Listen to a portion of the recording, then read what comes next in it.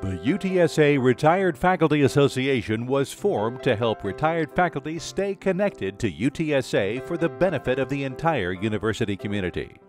RFA members include professors who were present at the very beginnings of UTSA.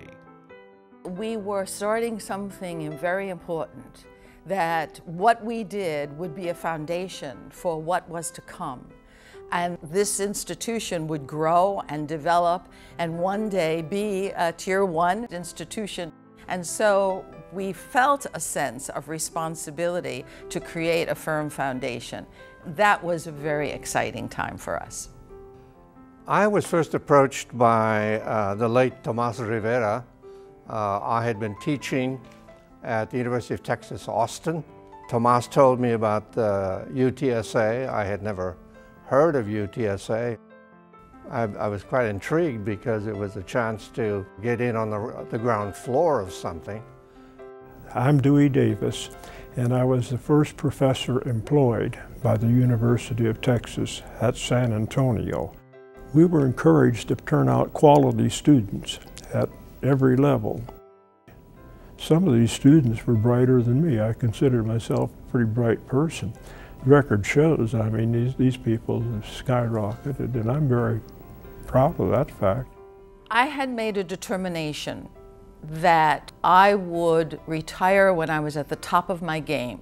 When I reached the point, I've been actually teaching for well over 30 years, and I decided it was time to go and do some other things and take some time to do some of the things I have put aside for a number of years and haven't been able to do. The affiliation with the university is one that is where I stay in touch with former colleagues, and I'm looking forward to doing more with the Retired Faculty Association.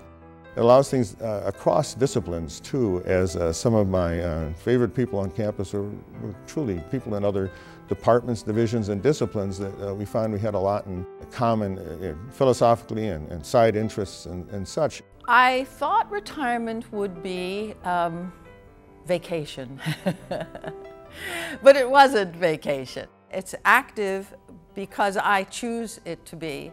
I saw the opportunity to retire as a way to gain more time to do some of the academic things that I had been doing and now could devote full time to.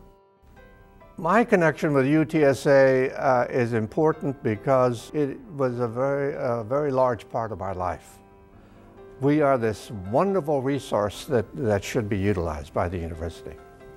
You have a sense of doing something worthwhile, and so it's rewarding. I never had a better job than being a teacher. There are different ways of using your money, and an investment in other people, to me, is the best investment you can make.